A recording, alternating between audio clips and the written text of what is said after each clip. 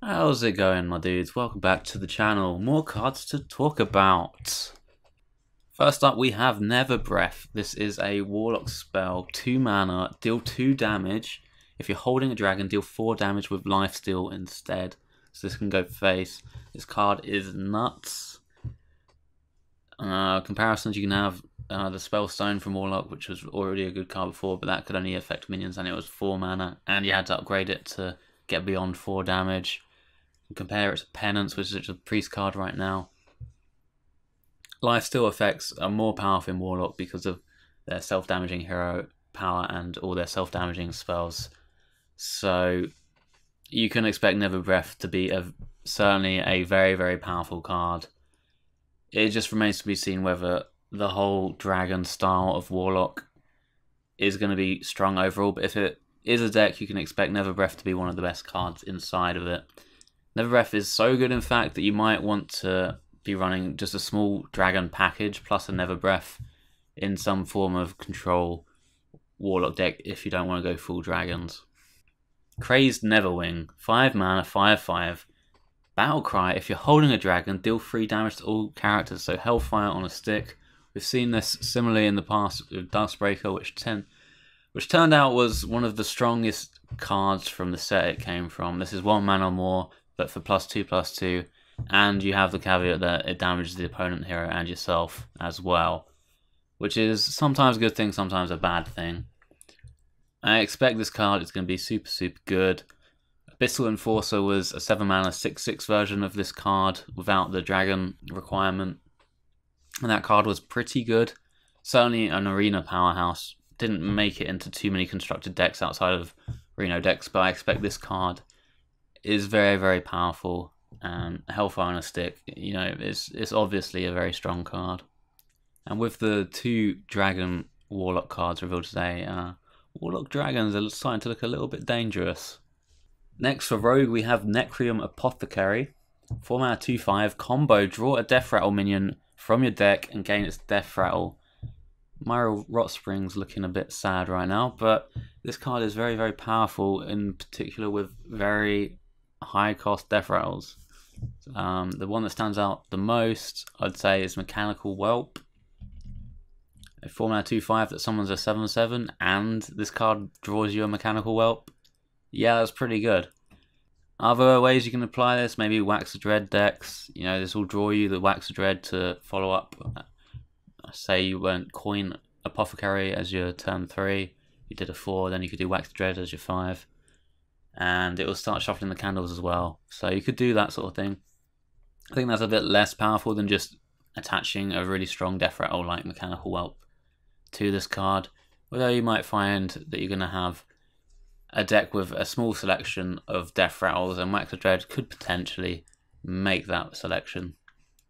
I think you'll use this card in sort of tempo style decks, and it'll be fairly similar to the way that you used Katrina in Hunter decks in the past, where they'd have Katrina and a few powerful beasts in their deck.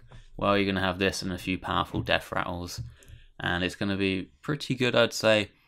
The only downside to this card is that it is a 2/5, so it itself on turn 4 isn't going to be killing too many things itself other than small minions, and with the 5 health, it can be a bit harder to actually get the 7/7 out of this minion. So it is a little bit slow in terms of immediate tempo, but it's a very sticky minion. And if you don't have to clear the opponent board immediately, this card is going to provide a lot of value. So pretty good card, I'd say. In terms of activating the combo, it can be tricky sometimes, but there's plenty of, you know, backstabs, vendettas, 1-drops you can put in Rogue. That it shouldn't be the hardest thing in the world. Next up, Paladin Common, Amber Watcher, 5 mana 4/6 Battlecry, restore 8 health. So eat your heart out, Antique HEALBOT. This is just a better version of you. I mean, Antique HEALBOT was a very good card back in the day. It wasn't primarily used in Paladin too much. I mean, you could put it in some control variants of Paladin, some like OTK variants of Paladin back then, but for the most part it was used in classes like Rogue or Warlock, who didn't have access to great amounts of healing otherwise. But if you bolster up the stats, make a 5-mana 4/6, make it a dragon as well, the restore 8 health is super welcome. And I was talking a bit before in our other videos how dragon stats are very, very slow. So when you play them, you tend to just die. Well, this is going to prevent that.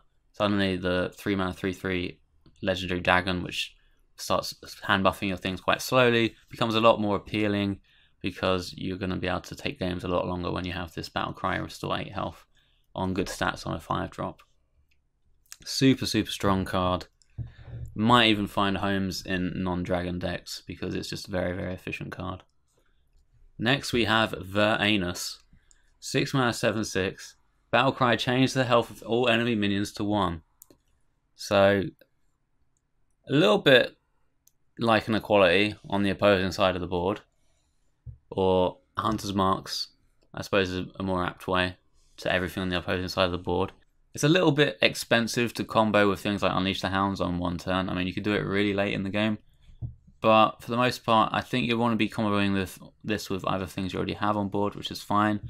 It's going to allow you to essentially give all your minions poisonous in that sense, for at least for the immediate turn.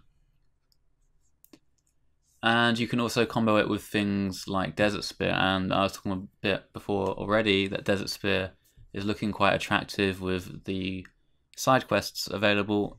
Maybe you won't run both of them in the same deck, but Varanus certainly combos very, very well with Desert Spear and Springpaw. Kind of reminds me a little bit like Sunkeeper Tarim, but a worse version, I would say, by quite a bit.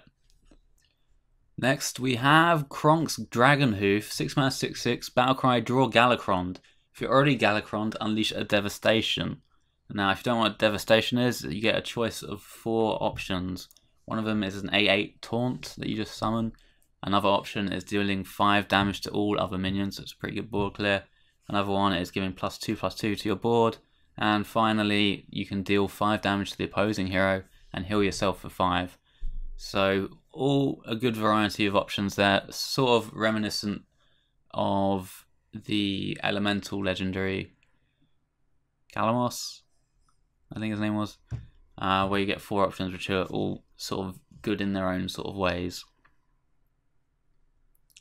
Now it only works if you've already got Galakrond equipped, but if you haven't, it's probably something you want to be doing, so it can draw it for you.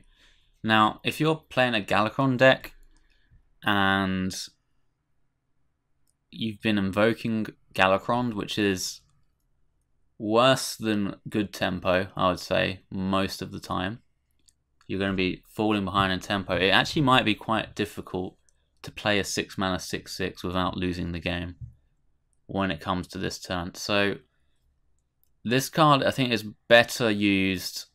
Obviously, it's great if you're against a slower deck to get your Galakrond, which is probably a really good use of it. But in tempo sort of matchups, you might not actually be able to get away with just playing this as a 6-mana 6/6 to draw your Galakrond. Yes, you can follow up the next turn with a Galakrond, but unless you're like Rogue, where you're going to get immediate like tempo out of your Galakrond rather than like long-term value from things like the Warrior Galakrond or the Priest Galakrond and stuff, they're all quite slow.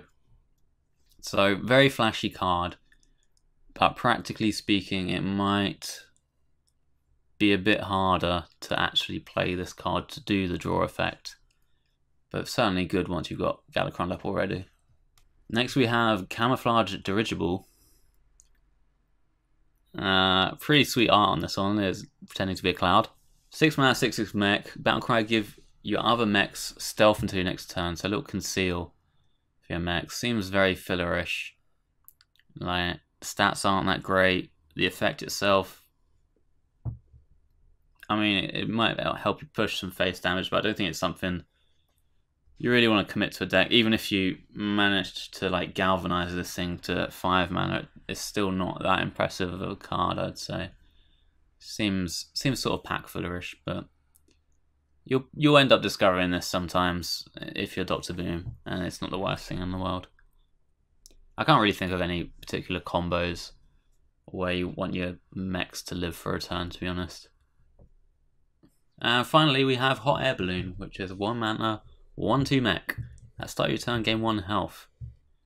A little bit of a boring card. I mean, there's already 1 mana 1/3, so the mech tag is kind of nice. But to beat out Mecharoo, you have to make use of the game +1 health. A lot of the times this is going to get traded away. It's not going to snowball that heavily, although it is quite nice if they can't kill it, particularly with magnetic effects later on down the line. It's an okay card. I don't think it's good enough to be run. I mean, in a pure mech deck, if this costs 0 mana with a Galvanizer, yeah, that's pretty okay, I'd say. And there is a little bit of snowball potential with the card, which is nice. I wouldn't say it's super strong as a 1-drop, and it probably doesn't see any play out aside of very aggressive mech decks. Alright, that's all the cards for today. Stay tuned for more card reveals. Some very powerful ones released today, so power level of the set's looking very, very high, which is what you should expect for dragons, I guess.